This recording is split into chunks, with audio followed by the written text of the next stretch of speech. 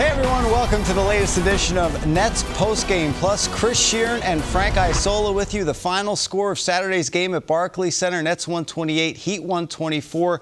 Nets get Kevin Durant back in the lineup. That helped. That was huge. But Kyrie Irving's fourth quarter was what stole the show. Yeah, 18 points for Kyrie in that fourth quarter. They needed every single one of them. Miami scored 13 straight points at the start of the fourth to get back in it. Here's the thing. We've talked so much about Kevin Durant, Kyrie Irving, James Harden.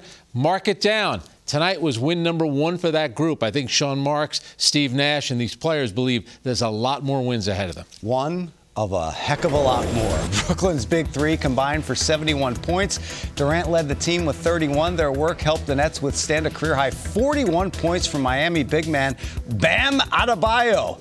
Kyrie scored 18 in the fourth, but Joe Harris was smoking early with 6 three-pointers in the first half. Following the game, our Michael Grady spoke to Joe and asked him how big the victory was for Brooklyn coming off a pair of losses in Cleveland.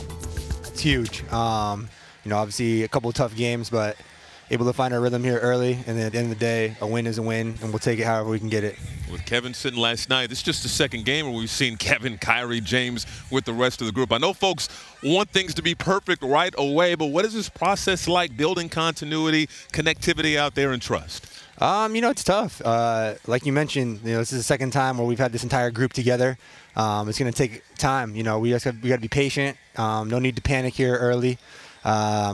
It's one of these things where we don't have the luxury of having a lot of practice time, a lot of time together where, we're just kind of throwing it into the fire. And you really got to be patient with this whole thing. It was big four tonight. You had 7 three-pointers in this game, matching a career high, 20 points in the first half. What were you seeing out there that allowed you to be so aggressive and set the tone for the team? I think just playing off of those guys, they make simple plays where they're, facilitating, getting into the middle. And, I'm just kind of trying to find space and get room and rhythm shots.